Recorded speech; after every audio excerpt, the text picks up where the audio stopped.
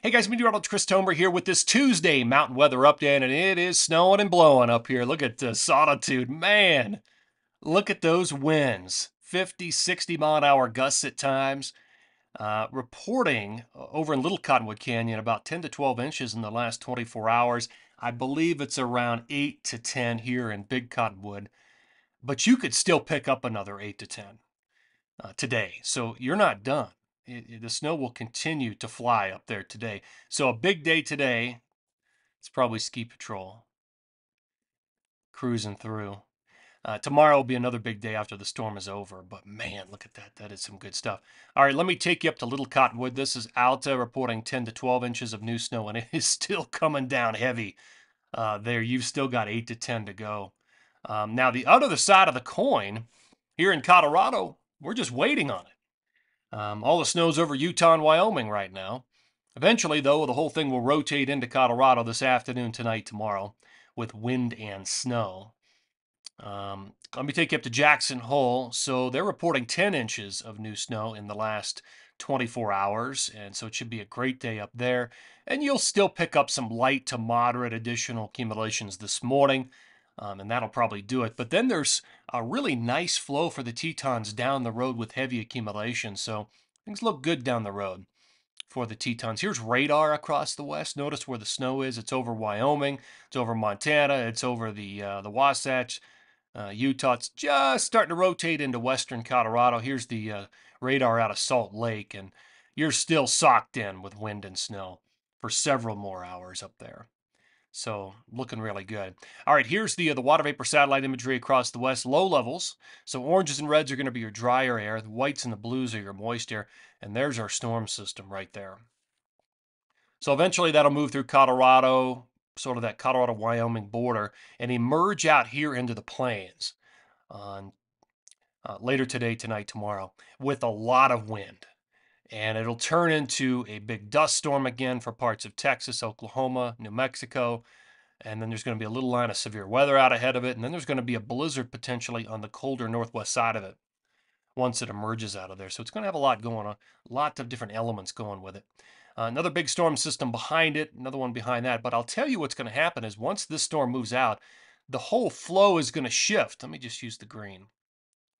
The entire flow is going to shift and really favor the Pacific Northwest, BC, central to northern Idaho, and northwest Montana. That's going to be your longer term area of favorability up there. And then across a lot of the lower 48, we're going to get a big high pressure ridge that builds in. And there's going to be about a 5-day period where it's just going to be warm and dry looking down the road. All right, here are my bullet points this morning. So snow through 323. Then the rich flow shifts up to the Pacific Northwest and BC, like I was showing you. And then a giant ridge of high pressure moves in for 323 to 328. Snow timeline. Best odds of snow, Big Sky, the Wasatch, Tetons, Colorado, interior BC, the Pacific Northwest, Tahoe, and the Northeast. So in the Wasatch, you've got moderate to heavy snow continuing today. And then your next shot is moderate, late 321 into 22. In the Tetons, light to moderate this morning, moderate to heavy 20, and then heavy 21, 22, 23. So great flow down the road. Colorado, your snow will be coming in a little bit later today into tomorrow morning, moderate to heavy accumulations, and then light after that. And let me just mention the interior BC flow. It's light right now, but man, it's going to go heavy. 320 through 322, and again 323 through 324. And we're talking significant accumulations. Forecast Mediagram, this is Alta, Utah, effective about 9,000 feet. So again, your snow continues all morning long. Potentially another 8 to 10 inches of accumulation. Wind gusts 50 to 60 miles an hour out of the west-northwest. So getting nailed up there.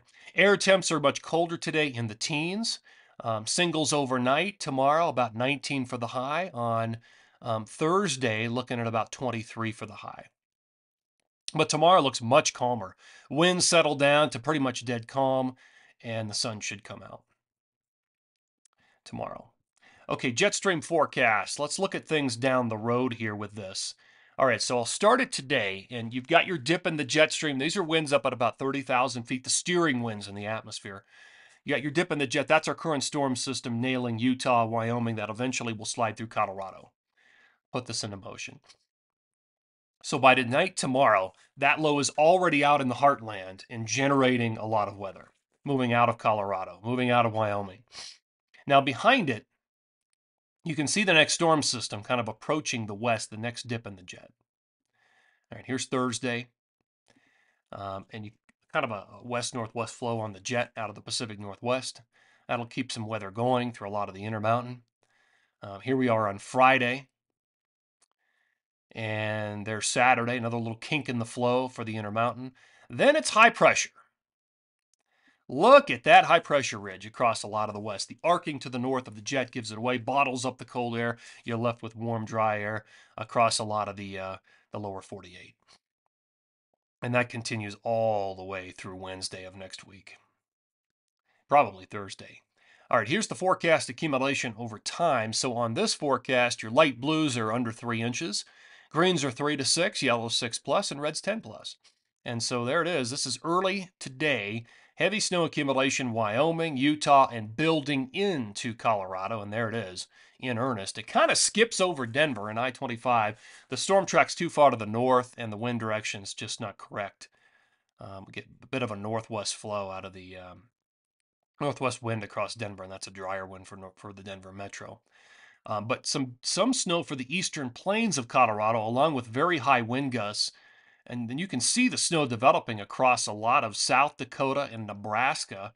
The Black Hills are going to get some accumulation. This is early Wednesday, March 19th. Look at that ribbon of heavy snow. That's going to be the potential blizzard area across Nebraska. Omaha's in for a wild ride on Wednesday. I mean, look at that. That's early on Wednesday, March 19th. Omaha will go from early highs in the 60s to a rapid drop in temperatures into the 20s and 30s by the end of the day with rain over to snow and hurricane force winds. It's going to be intense. And then that low moves up towards Chicago and away. Now, across the west, here comes our next storm system. This is early Thursday, March 20th into the Pacific Northwest. Brushes a lot of the Intermountain. There's early Friday, March 21st. Look at all the precipitation up there in the Pacific Northwest and BC through this period. Some good stuff for central and northern Idaho, northwest Montana. This is early Saturday, March 22nd. Another storm system kind of diving through the Intermountain. All right, here's early Monday, March 24th. Potentially some precipitation rolling up into the northeast. And then high pressure ridging, guys. Here it is. There's absolutely nothing across most of the Intermountain. That's a long, dry stretch. All right, my forecast numbers look like this. So all of today through the 23rd, you could still pick up another 8 to 14 inches across the Wasatch. 16 to 18 up there for the Tetons. In Colorado, the biggest numbers are in the central to northern mountains, anywhere from 6 to 12 inches of accumulation. Southern mountains a little bit less, potentially 4 to 10. Less in northern New Mexico. In the Sierra, I really don't have much. 2 to 8 inches of accumulation from basically Mammoth through Tahoe up to Shasta. The Pacific Northwest numbers are big, anywhere from 2 to 4 feet. Once that rich flow establishes itself, we're going to crank out some big snow. And interior BC, I raised those numbers, increased them 16 to 20 through Fernie, Red Mountain, Kicking Horse, and Revelstoke. 8 to 10 through Banff, Sunshine, up towards Marmot Basin. And look at central and northern Idaho, close to 2 feet of accumulation, about a foot in northwest Montana. All right, up in the northeast, not a lot happening. There is some light to moderate accumulations between late 20 and 21, and then maybe another storm around the 24th, but that's outside of this forecast. And even that precip late 2021 could mix with rain, as it looks like right now. So 2 to 6 inches of accumulation, Vermont, New Hampshire, and Maine. All right, guys, we'll end on the big western map here. And again, still some great snow yet to go through the 23rd, and then it's all high pressure ridging unless you're up in the Pacific Northwest or BC with that rich flow. Guys, thanks for tuning in here. Always appreciate it. Take care and have a great day.